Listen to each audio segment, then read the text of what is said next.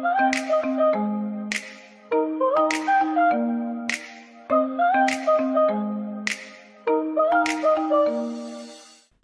friends, welcome back to LearnITGuide tutorials. In this session, I am going to show you how to install Docker on Linux and about Docker CLI. This installation is pretty straightforward. End of this session, you will be able to understand how to install Docker on Linux and how to get a help and how to use Docker commands for the operations. In terms of installation, there are two ways to install Docker. One is using yum repository and the second one is download the Docker packages and install it manually.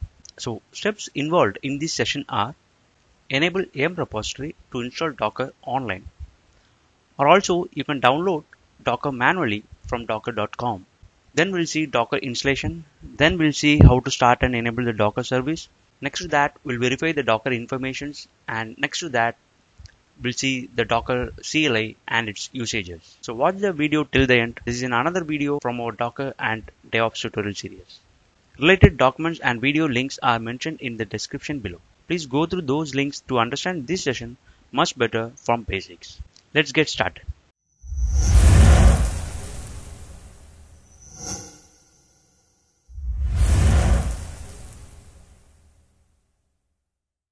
This is my lab server where I have installed CentOS 7.1 on which I am going to show you this demo. Internet connection is enabled already because we are going to use yum repository to install Docker. Also, I will show you how to download Docker manually from other system. Step 1. Enable yum repository. By default, Docker packages are available in extras repository itself. So we just need to enable this extras repository. If it is not enabled, go to etc yum.repos.d and check for the file centos-base.repo, and here you could see there is a section for extras repository. Just do enable this and exit from here. If you are using rhel 7, then use subscription manager. I cannot execute this command. This is a CentOS. If you are having rhel, then you can enable.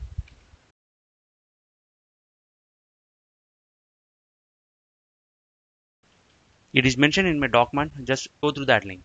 Once you have enabled the required repository, just go ahead to install the Docker using yum command.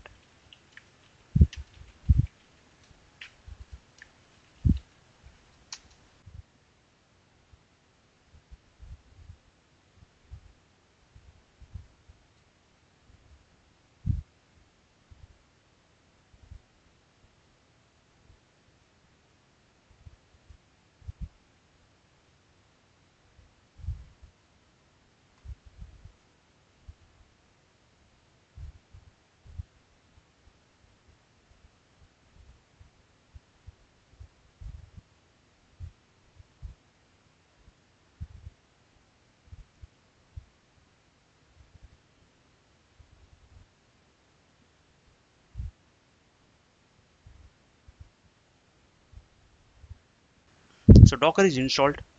Assume that you don't have an internet connection right now. So go to the system wherever you have internet. So enter in the google.com as downloaddocker.com and you will get the downloaddocker.com official website. Just get into that. And you can see the different operating system. I just go with Linux. And here you have a different distributions, CentOS, Debian, Fedora. So I am going to use CentOS, and here you have .repo file. You can download this and you can add it in your m.repos.d and you can use that as well. But already we have that packages available in the CentOS itself in extras repository, so we have used that. So I just go with 7 to download the RPM packages, and here you have x86-64. Here you have the stable version, and go to these packages. So you will have these many versions along with rhce-linux packages because it's a dependency of Docker RPM. So you must download Docker main package as well as the Docker rhce-linux package. So copy these two files to a server and install Docker rhce-linux package first and install main Docker package using rpm command. So I have used yum to install Docker, so I skipped this offline installation. Let's start and enable the Docker service. Use the systemctl command to enable Docker. Also start the service. Docker-v is a command to know the Docker package version with build release informations. So this is your Docker version, it's 1.13.1 and this is your build. If you want more information, then you can just give in place of -v version. So this will give you two version details, one of that is Docker client and Docker server. So the version is 1.13.1 and the package version, and Docker is written in Go language, so that version they have mentioned, and the OS architecture and the build date. Perfect. Docker is installed. Let's see how to use Docker commands and how to get a help on that. So Docker is a command you will be using to manage your Docker components. Just type Docker and hit enter. Here you could see, so you have these many options, arguments, management commands, and along with that you have all these optional commands. To manage your container, you can use container. For managing the images, image. To manage the network, to manage the nodes, manage the plugins, secret, service, stack, swarm, system, volume. So you can do these many operations along with that. If you give Docker attach the container ID, that will attach to your running container. And build, this will help you to build an image from the Docker image. Here you have the options along with that clear descriptions. The copy will help you to copy files and folders between the container and the local file systems, and commit will help you to create a new image from the containers. And create will help you to create the new container, but this will not run the container. If you want to run the container, here you will be having the run command. So this will help you to run the container along with create. If you use create, that will create the container but that will not run. But if you do run command, that will create the container as well as it will run. So login will help you to log into the Docker registry, and logout will help you to log out from the Docker registry. And you have import and export. Export the container file system as a talk archive, this kind of a backup of your containers. And you can have the history informations, and you can check the difference of containers, and you can check the events, and you can execute the commands, and you can pull the images, and you can push the images. You can rename the container, you can restart the container, you can stop, pass, restart,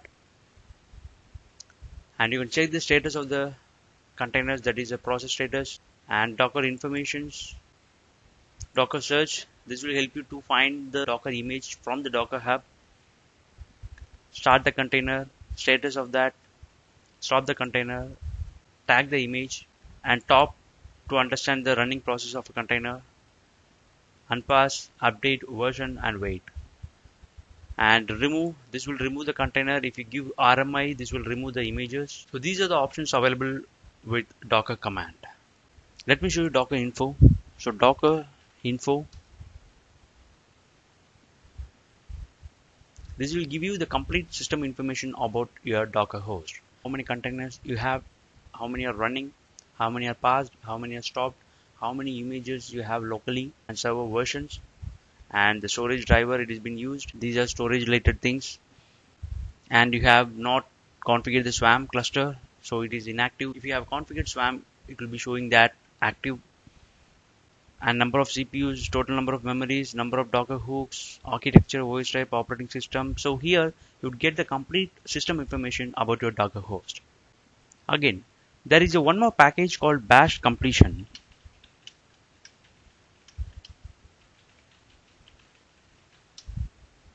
I have installed that.